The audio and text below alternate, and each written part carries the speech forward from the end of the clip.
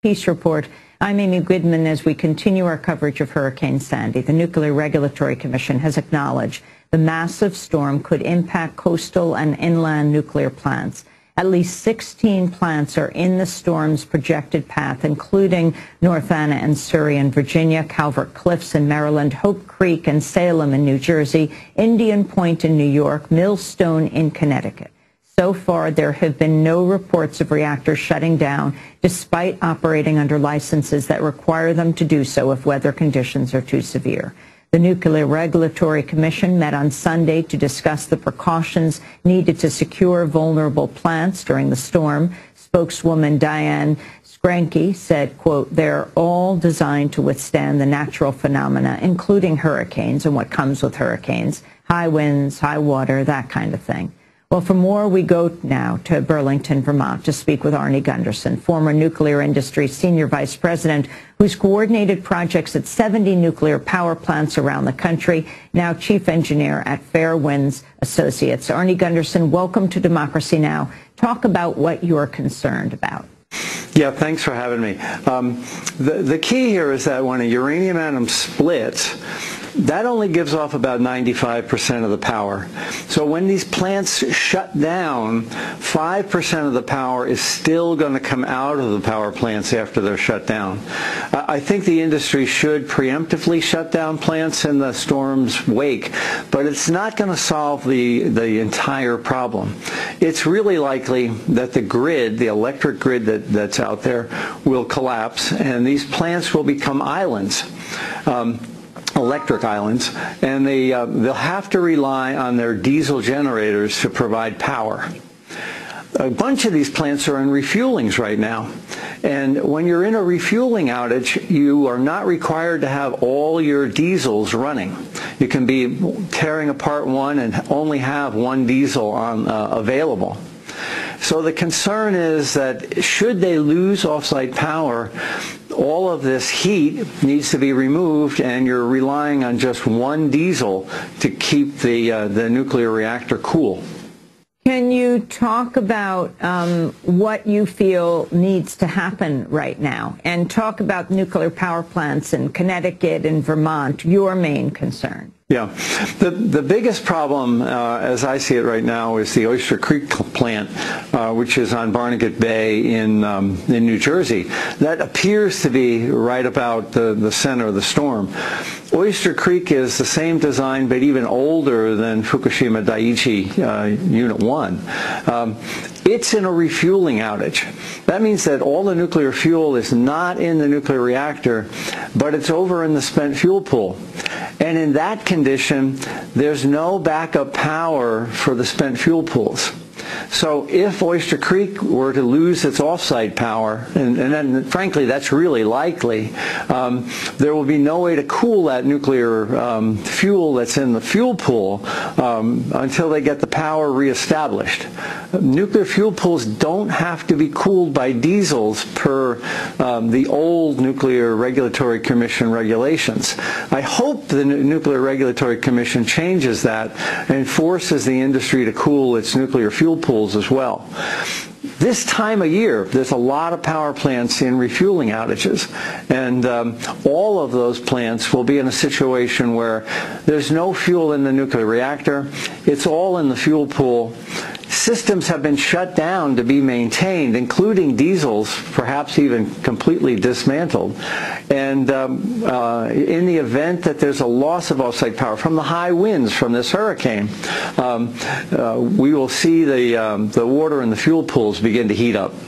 Neil Sheehan, a representative of the U.S. Nuclear Regulatory Commission, said these plants have to be able to withstand all sorts of natural phenomena: earthquakes, severe flooding, tropical storms, lightning storms, tornadoes. They need to be able to deal with all that. We like to say they're very robust structures. They can deal with a lot of punishment, but at the same time, they have procedures in place to guide them through this.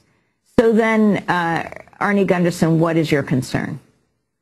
You know, this isn't like the big bad wolf. They can huff and puff, and they won't blow this plant down, especially a hurricane that's only 85-mile-an-hour winds. It's not a question of the winds from this hurricane blowing the plant down. It's a question of the loss of off-site power. That's exactly what happened after Fukushima Daiichi. The earthquake destroyed the off-site power. At that point, the nuclear plant relies on its diesels. And my big concern is diesel reliability and the fact that nuclear plants don't have to cool their nuclear fuel pools off their diesels per NRC regulations.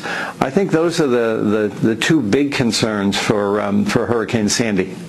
Tell us what's happening in Vermont. Tell us what's happening with Vermont Yankee, Arnie Gunderson, a plant you know well.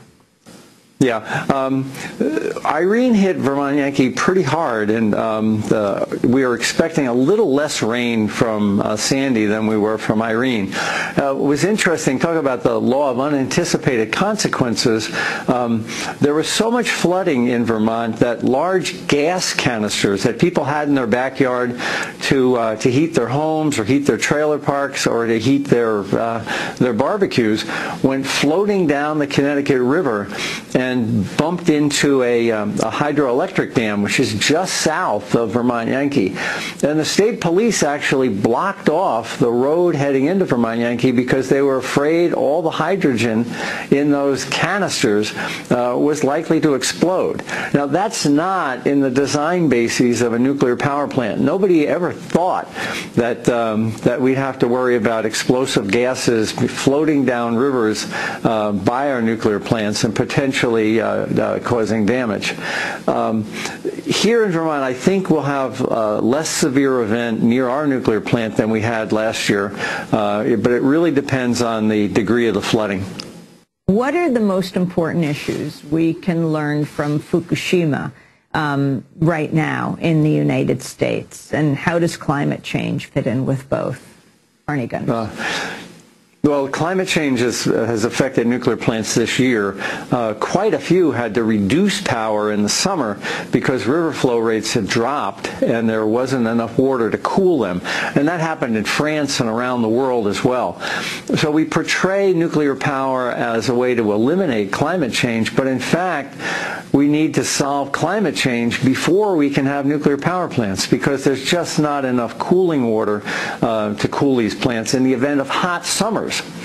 Well, now in the fall, and the lesson from Daiichi is that the nuclear fuel pools are a major liability.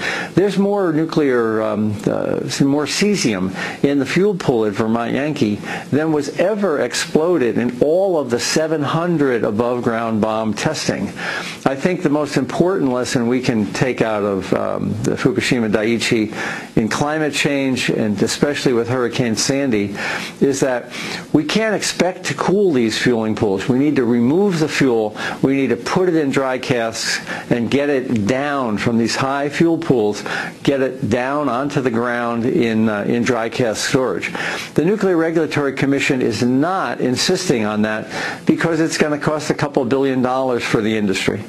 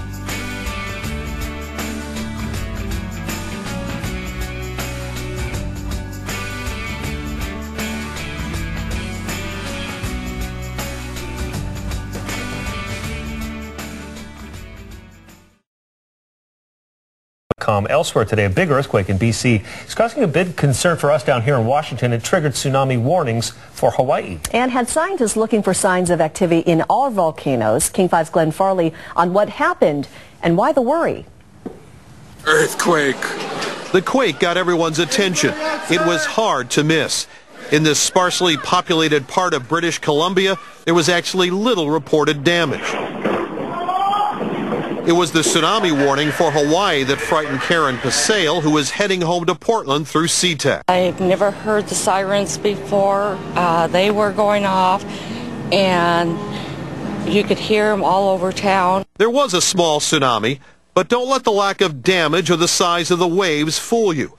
For scientists, this quake was a very big deal. How earthquakes trigger more earthquakes. John Vidali is the seismologist for Washington State. And across our state, the quake showed up everywhere on instruments. This big swath recorded all the way over by Grand Coulee Dam, including one of the more than 130 aftershocks. It's probably the thing that most likely to stir up activity around here in a long time. What concerns Vidali is this aftershock, symbolized on the map by a yellow box on a map, more than 100 miles south of the epicenter. We just have to watch the whole region for a while with extra care. The coast of British Columbia, like the coast of Washington and Alaska, is under tremendous geological pressure coming in from the Pacific. But now that a large amount of stress in the Queen Charlotte Fault is relieved, that adds to the stress on our faults. So now we're just keeping our eyes open because the stresses have been changed. And that leaves Vidali and his colleagues on alert for the next several months, maybe even for years. In Seattle, Glenn Farley, King 5 News. Vidali thinks one tiny quake in Montana may have been set off by the big BC quake.